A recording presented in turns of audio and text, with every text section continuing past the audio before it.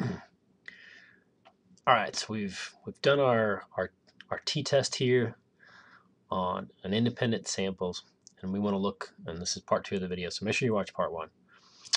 We want to look at the results, try to interpret them.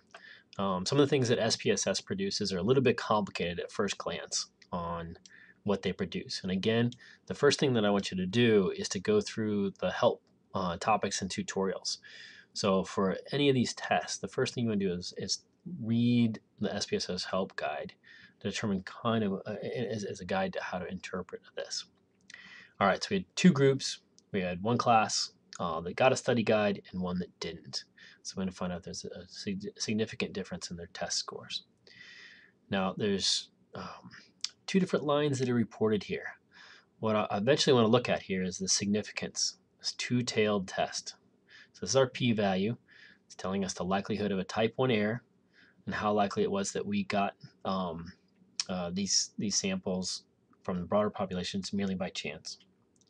So at first glance here, it doesn't look like either one of these is significant, but I want to talk about each of these lines and decide which one we need to pay attention to.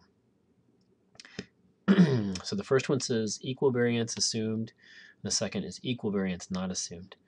A t-test is very sensitive to the variance in each of my samples, and if there's a big discrepancy or difference in the variance of the 2 samples, the t-test can give you a false significance.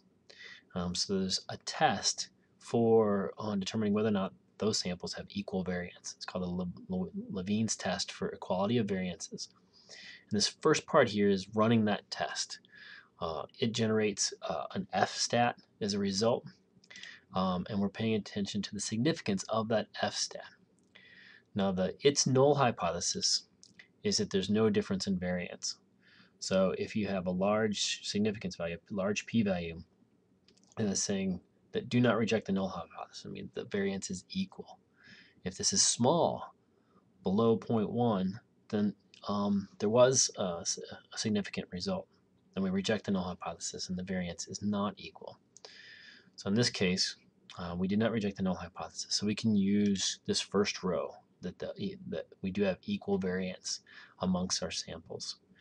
And so I read across here, I get the t-test result. So think again about the t-distribution and where that lands in the t-distribution. And then it's automatically adding up the area at each tail and coming up with this value of 0.1. So we're close, but not quite there for a significance level of 10%. So just shy of saying that we have kind of a significant result here. So that's how we interpret the results here. Now, often you're going to want to take these results out of SPSS and report them as part of a report. That's fairly easy. So it's easy for me to select each of these components. As you run different tests, this output viewer will increase. So let's say I want to decide I want to use that within my Word document. So I'll select it with the little yellow line there, go up to edit, say copy.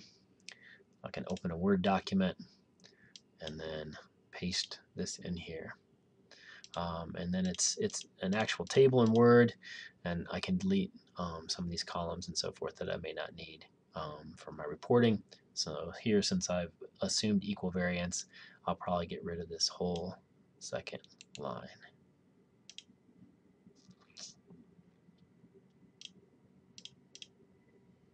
All right, so that's how to conduct and interpret your t-test. So good luck on the lab and running that yourself.